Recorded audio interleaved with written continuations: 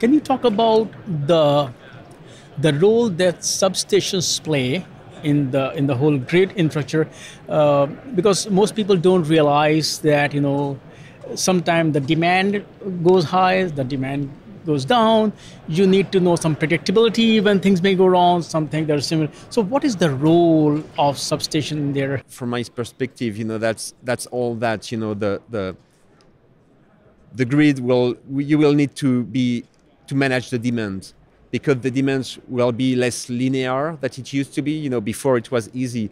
You've got the production and the electricity was going forward like a river to your home. But now, as we explained, because of the microgrid, because of new source of production of energy through solar, through wind energy, you need to manage a lot of new flexibility, the new demand.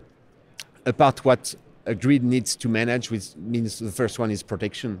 When you have an incident on the grid, you need to be able to cut the grid quickly. So protection, automation, control are really the first command of what happened on the grid. But now we'll need to bring much more new add value for managing the demand, managing the flexibility, managing also the stake of the cybersecurity of that. Because as soon as you digitize, critical assets, you need to think about cybersecurity, about new menace, could be attack. We saw that recently, unfortunately, in some conflict all over the world. That's production of energy, our target.